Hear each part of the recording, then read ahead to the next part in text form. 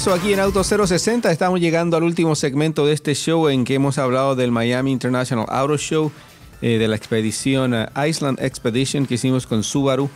Y ahora, retrocediendo un poco en el tiempo, antes de ir a Iceland, estuvimos en Arizona para manejar el nuevo Rolls-Royce Wraith, el nuevo modelo de la firma británica. Ahí vamos a hablar con, we're switching now to English because we're going to talk to Richard Cotter, Director of Global Communications at Rolls-Royce Motor Cars, about the 2014 Rolls-Royce Wraith. Well, Richard, thank you very much for this very unique opportunity to drive a new Rolls-Royce. When I say unique, I mean, I think I'm using the proper word because Rolls-Royce is very unique. Yeah, it is, Javier, you're absolutely correct. The uniqueness of a Rolls-Royce lies in a couple of things. One, of course, they're very rare. We don't make huge numbers of these cars, and neither will we ever make huge numbers of them. So when a Rolls-Royce goes by, time stands still for a moment. Wow, there goes a Rolls, and then it's gone, and you don't see another one for hopefully a month or two or three.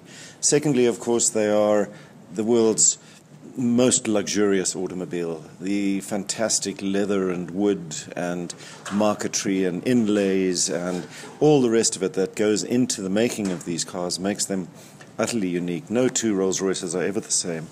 And then thirdly, they're very beautiful. They're timeless in their design. I think you're looking, as we sit here in Arizona, you're looking across at our new Rolls-Royce Wraith, and you take a look at that car. It's got a fantastic, wonderful, timeless design. It's very beautiful, very desirable. Yeah, it has all those Rolls-Royce characteristics, but it's very different too. Yes, the Wraith, I think, is quite different to what we've done before. We wanted to build a car that was a little more aggressive, perhaps, just a little more the dark side of Rolls-Royce. We say that here we've got a car which has a hint of the noir.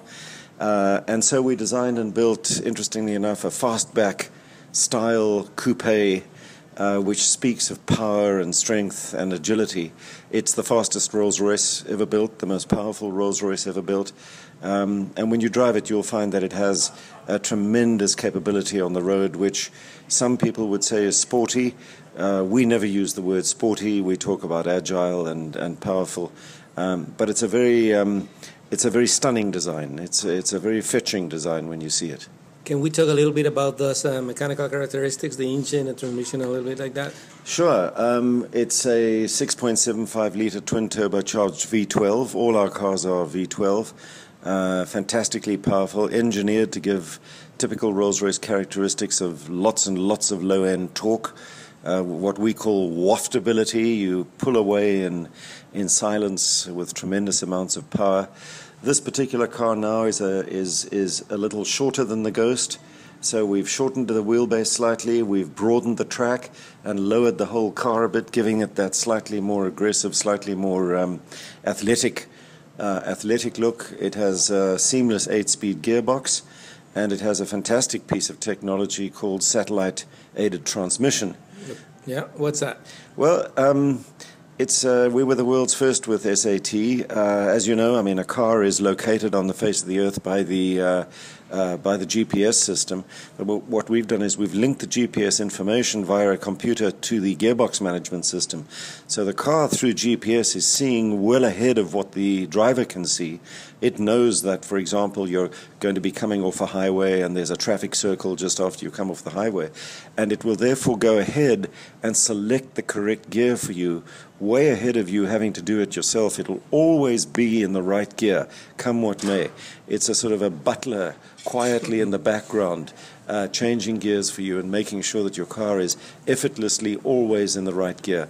And it just adds to the effortless experience of driving a Rolls-Royce. Yeah, and enjoying them. I mean, most of in some countries, like in Asia, and some countries, people want it to be driven. But this car is more attractive for people who want to drive it. Javier, you're quite right. This is a self-driver's car.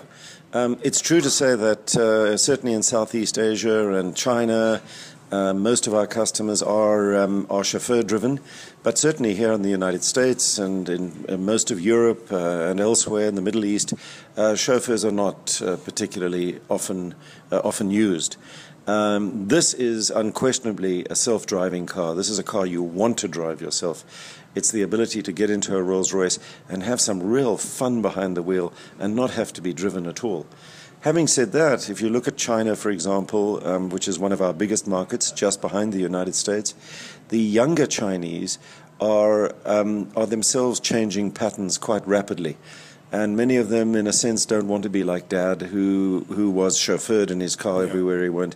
The younger Chinese entrepreneurs, they want to drive as well. They're far more involved in doing their own thing. Yeah, and enjoying it. So when people always refer to something fabulous, they talk about this is the Rolls-Royce. Yes, this is the Rolls-Royce. Yeah, you're right. Then they talk about the price. I mean, this is a very exclusive car.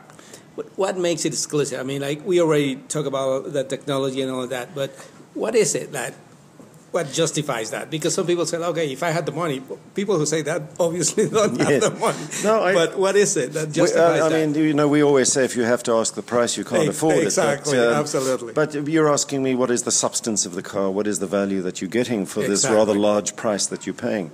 Well, Javier, there's a few things. One is, of course, it's a superbly engineered motor car. It's magnificently constructed, beautifully put together. Nothing is left to chance. Everything is hand built at the home of Rolls-Royce in Goodwood in South England. It is a true masterpiece of engineering.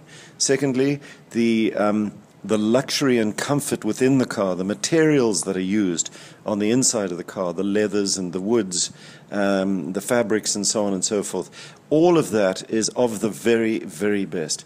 So what we create with this car is we create a piece of jewelry almost, a very exclusive piece of jewelry, a one-off. Each Rolls-Royce is different. And then we have what we call our bespoke program. It's a personalization service so that you can ask us to design and create all sorts of personalized additions to your Rolls-Royce. Cigar humidors, champagne refrigerators, bars, special television enclosures, jewelry safes, all sorts of things that you can come up with and say, I'd like you to put this into my Rolls-Royce. Can you design it and engineer it in? And we will always say to our customers, yes, of course we can. Yeah, absolutely. So it's a beautiful car. I can't wait to go and drive it. And as we are sitting here, as you say, people go around and look at it, and I said it's so unique. It's like it really is a piece of art. Any cars, I think, now have to be good, and everything has to be perfect. Yes. But this elevates the level. To really a place where nowhere else is. Nobody else is, right? That's absolutely true. I mean, go and have you will, Javier, go and have a really close look at the car. It is truly magnificent. It's truly beautiful. Look at the paintwork on that car. No such thing as orange peel at Rolls-Royce. Forget it. It's all gorgeous. It's all magnificently done. As I say, hand-built by our skilled craftspeople in the south of England. Excellent. Well, thank you very much. We're going to go and enjoy the car, and maybe one day we'll go to see where they build the cars. Yeah, I think if you came to Rolls-Royce and you saw the home of Rolls-Royce where they build the car, a great deal of what I'm saying to you would be instantly recognizable, and you would understand why it is that there's such tremendous value built into each Rolls-Royce. Excellent. Thank you very much for your time, and we're going to enjoy the drive. Thanks. It's been my great pleasure talking to you. That was Richard Carter, Director of Global Communications on Rolls-Royce Motor Cars during the test drive of the Rolls-Royce Wraith in Phoenix, Arizona. Así que estamos llegando aquí al final de este show Auto 060 aquí en Cristina Radio Network. Vayan otra vez a la página de Facebook, facebook.com/Auto 060, donde van a poder ver toda la información, todos los videos, las fotos que complementan este show aquí en la radio, donde van a poder disfrutar los videos, y realmente les recomiendo todos, la verdad, porque ha sido un par de semanas bastante increíbles manejando vehículos espectaculares como el Rolls-Royce Wraith, el Subaru y toda la información del Auto Show de Miami. Gracias a DJ Cafa y en los controles en la producción de este show. Yo soy Javier Mota, esto es Auto 060 y los espero en la próxima edición aquí en Cristina Radio Network.